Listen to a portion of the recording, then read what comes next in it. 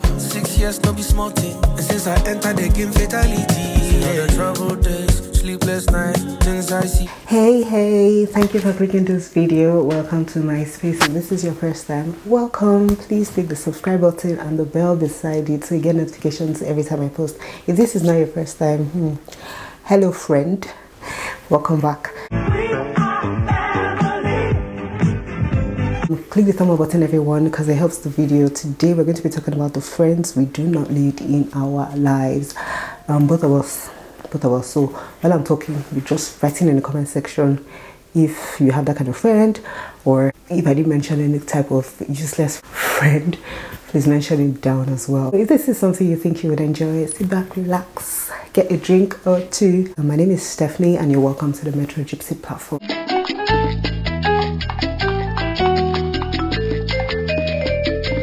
So guys, literally there are two different types of people in our lives. The ones that, you know, fill us with joy, purpose, happiness, even silence sometimes, and then the ones that drain us. So we're going to be talking about those draining ones. Obviously when we're talking about the draining ones, we're kind of acknowledging the fact that they are good ones, and that there's a difference between friends and acquaintances and colleagues and then companions and people we're just cautious to. So instead of focusing on, you know, adding unnecessary friends, obviously increase your network, increase your community, but not friends. So it's better we sit back, relax, evaluate what we have, eliminate, or sometimes you can't even eliminate, but you just know how much of yourself you're giving to a certain situation. So the first type of friends that tire me, the ones that are forever complaining. Like they can bring manna from heaven, and to them the manna is not white enough or it's not fluffy enough. Like complain. This same complaining category, I don't know, I have a friend like that. It's only when there's a problem we talk. Like when there's a need to do something that can obviously help with, or I understand the compliment in it, that okay, maybe I can, you know, I can physically help do stuff, or I'm able to like lift you up from there. But your good times don't go. Like okay, you complain about something, we're working on it. It now works, but I'm not hearing from you again. The next time you get something else, like it's tiring. Something like that, I wouldn't say drop, because clearly you're adding value to their lives. But don't invest yourself in them, because clearly they can't share their good times with you. You get what I'm saying? I've thought about this situation so much and came to the conclusion that the person is a manipulative person. So maybe because of the past or whatever, we'll just keep everything like based on me. Just approach it from a place of okay, yes, this is someone I know, this is someone I value, but don't forget that this person is a manipulative person. So just operate from that angle. The next, gossips. This is one thing that gets confusing. In fact, let's look for the meaning of gossip. According to the Oxford Dictionary, gossip is a casual or unconstrained conversation or reports about other people, typically involving details that are not confirmed to be true. To be honest, that's not what I consider when I see like friends that avoid gossips, because this person is just a liar. Like you're talking about something and it's not true. That's just a liar. Gossips to me are people who, because of the privy knowledge they have about someone who is probably their friend, they now are able to talk about them in a negative light. Let's say someone is close to you, you know obviously what goes on in their ever, and then it's not good or bad, it may be just a situation, you now bring it out in a negative way. To me, that's gossiping. Because first of all, that you even know what you know, is because of your closeness to the situation, and then you're bringing it out is bad enough. You're not bringing it out in okay, oh yes, this was happening there. You're bringing it out to how can this be this, how can this be this. This is someone I probably don't even know, but you know it's closer to you, and then you know this because you're close to them. To me, that's gossip.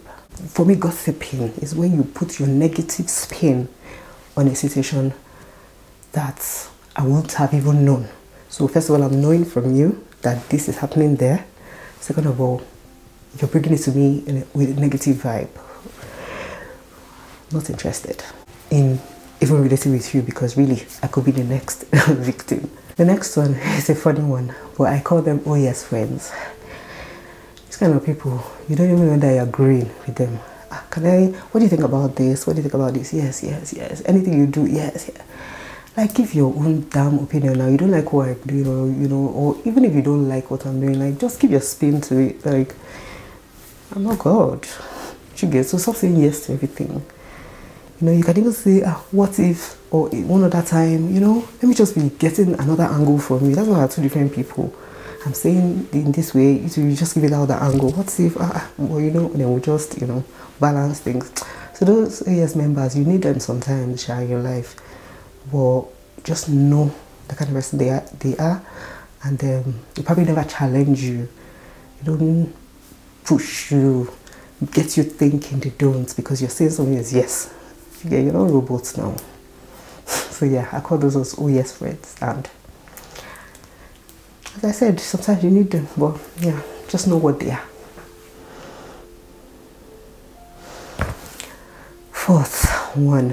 The fourth type of friends who don't believe in you. Really demoralizing, guys. Like, even if you're trying to, I don't know, there's just something about surrounding yourself with people who believe in you. Even when you're being delusional, just have people who believe in you and your actions, because there's this confidence it gives you to take on life, knowing, you know, whatever may happen, this person is there. Not the one you're saying something. I understand, as I'm saying, I don't like OES friends. So obviously when I'm bringing something to you, you can tell me the negative part, or tell me another way it could be done, or just give another opinion for it. We're not just always bringing everything down.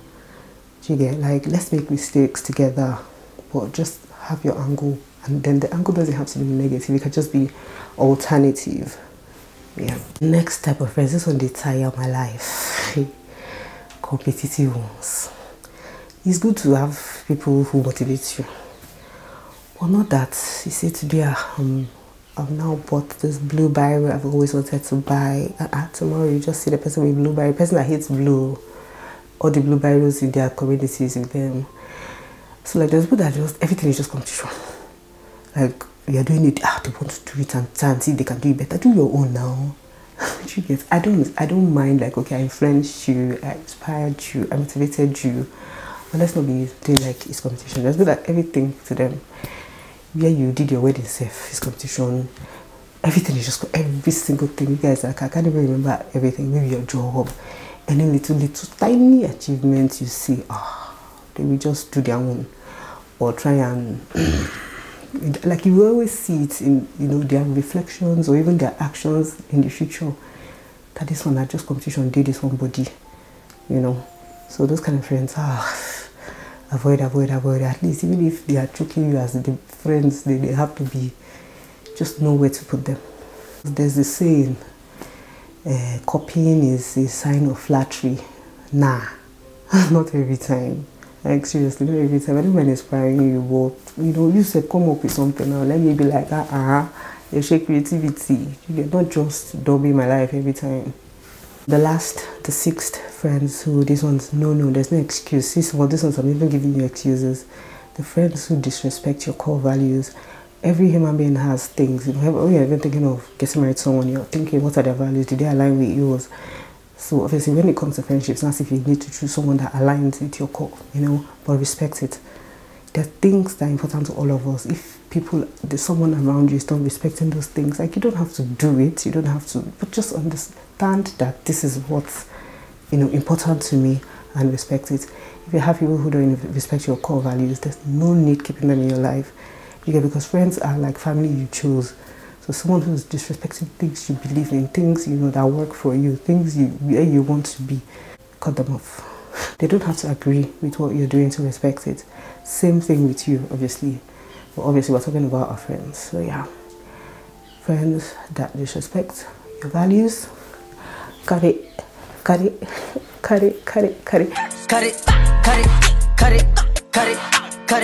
that's about it too.